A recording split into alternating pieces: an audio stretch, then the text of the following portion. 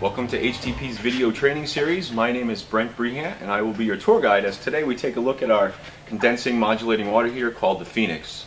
We're going to review what it takes to hook it up and a little bit about the features and benefits of this modern concept in hot water heating. The HTP Phoenix comes off the production line packaged in a durable wood frame designed to assure the Phoenix is well protected until it arrives on your job site. Also packed within the crate, you will find the appropriate exhaust coupling, the exhaust tee, and appropriate screens, as well as an install manual, conversion kit, and the end-of-line test data. If any of these items are missing or damaged, contact supplier immediately.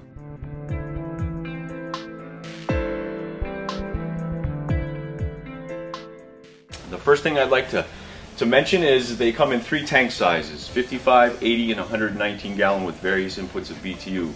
The gallon sizes is important because the connection sizes will change. On the 55 gallon, which we have here, has a 1-inch male connection on the hot water and cold water connections. On the 80 and 119 gallon tanks, it is 1.5 inch NPT male.